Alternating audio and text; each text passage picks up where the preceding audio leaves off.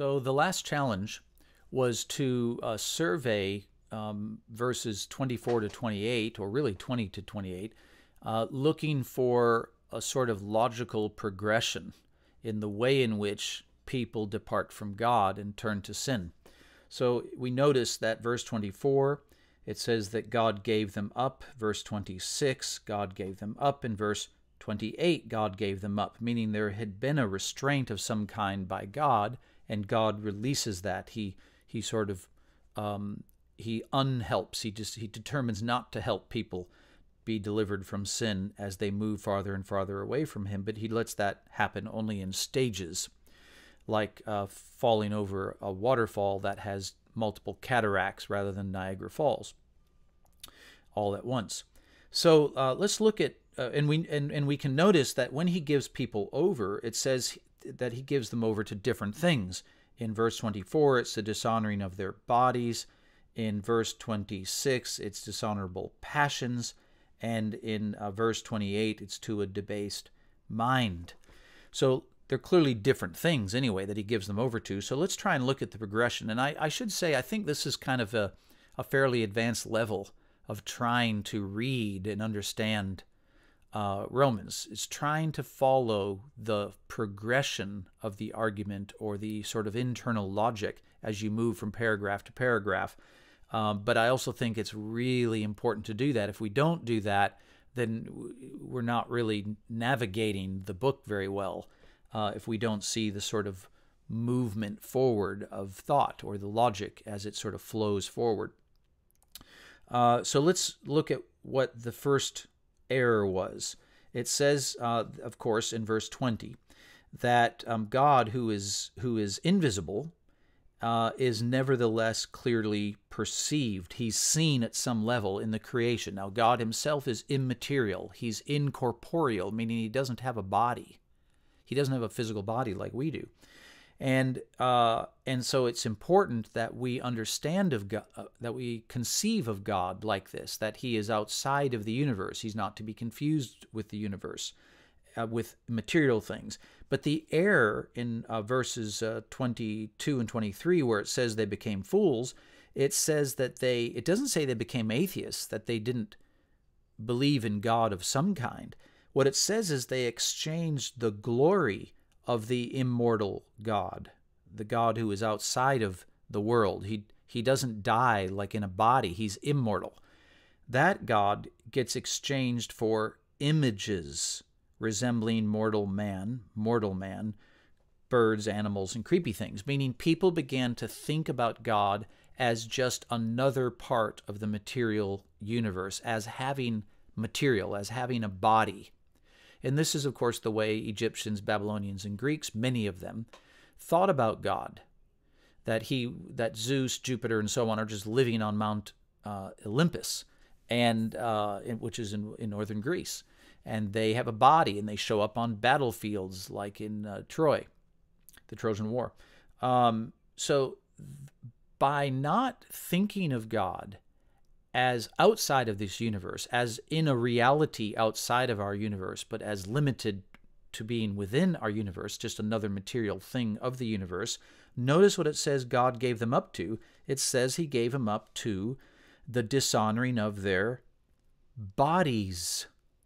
You see, they now look at their own bodies differently. Why? Well, because humans are made in God's likeness, after God's image. And if we're like God, it means that part of us is body, is material, but then another part of us is immaterial, is spirit, is soul. And it cannot be reduced to just being a part of the universe. So if you think there is no other, if you don't think God is outside of the universe, is eternal, and that you just think this universe is all there is and God just lives within it, then what that means is that our view of ourselves becomes perverted. We start to think of our bodies in ways that are unhealthy because we start thinking our body is all we are. Our body becomes hypervalued. And the way people look at their body is to treat it as if it's the single most important thing in their life. And of course, we see that today. People who tend to be more secular tend to place an extreme amount of value on health, on physical health, and on physical appearance, on images of their own bodies. So they get a distorted view of their own body and thereby dishonor their bodies and themselves. The next stage is, we have here just a slight thing I have to correct. I think it's a correction. Verse 24, there's a comma there. I think that should be a period, actually. And the because bit is going with what follows. In other words, this part here is explaining to us why. That's why it says, for this reason God gave them up, right? So verse 25 is explaining why God gives them up to the next thing. So because they exchanged the truth about God for the lie, and here's yet another thing. Sorry to do this to you, but in Greek, that's a definite article, the lie. They exchanged the truth for the lie. And the reason that's important to note is because in the Bible, there's only one great lie, the lie. And it's the lie that the devil told Eve. Remember, Eve desired to eat of the fruit of the tree. She thought it could make her wise. And the serpent came along, the devil, of course, disguised as a serpent, and convinces her that if she takes of the fruit, maybe she'll become, I suppose, like the serpent, in that he was just a dumb animal and now he could speak. It had elevated him. And if she took of that fruit, she would become wise. And he says to her, God knows this, and God is keeping you from this. So this is the great lie, that we desire something that's really good, and God is a killjoy. God is keeping us from it. And so we can't really be confident in God, not in his goodness. He's kind of good, but he's not altogether good. He's trying to keep us down from what we know to be good and to be better. Our desires are better. So what does God give them up to? By accepting the lie, he gives them up to dishonorable passions, desires. You see, what we desire, then we think is the best, and it becomes hyper-valued. My desires are better than God's, you see. If I was in control of the world and I had God's power, I could do better than God. I mean, I talk to atheists myself, and they say that if God exists, he's terrible, he's awful, because he's not doing what they would want to be done to the world in the time they would want it done, and so on. So they elevate their desires above even God's if he exists. And what do people do when they exalt their desires?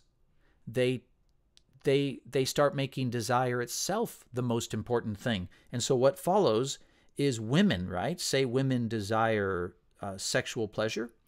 Well, they can look to other women for sexual pleasure. They have relations with other women. And men can derive their desires from other men. What does it matter what the source of the pleasure is, as long as the desire is fulfilled? It doesn't matter if it involves adultery, as long as the desire is fulfilled. And people now refer to love as if it's just some potion that we have no control over. People fall in love with someone, they can't control that, and so they have to divorce their spouse and marry this other person that they're having an affair with, and so on. So you can see the confusion that follows there.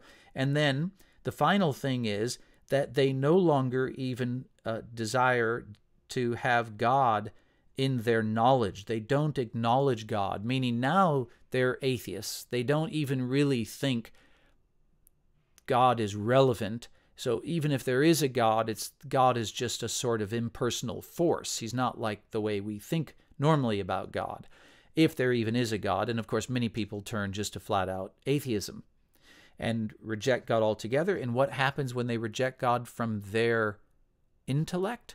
God gives them over to a debased mind. So their mind is now not functioning. It's like a car whose oil needed to be changed a year ago, and it doesn't function the same way. And what follows then is a kind of volcanic eruption of all kinds of different sins, genres of sin that sort of explode out of a debased mind. So anyway, that's one attempt to try and explain the logical progression. Now, we have one final challenge about chapter 1, and it relates to the verse here that's quoted from Habakkuk chapter 2, "The righteous shall live by faith." And the reason we want to talk about that is because a lot of people will say that the Apostle Paul and the gospel writers, the evangelists, will sometimes just cherry pick verses from the Old Testament. That's all they're really doing. They're just cherry picking verses where the verses originally had nothing to do what they're talking about in the New Testament, and they just sort of like pushing a square peg into a round hole, they just make it work. But really, in the Old Testament, the verse had nothing to do with what they're talking about.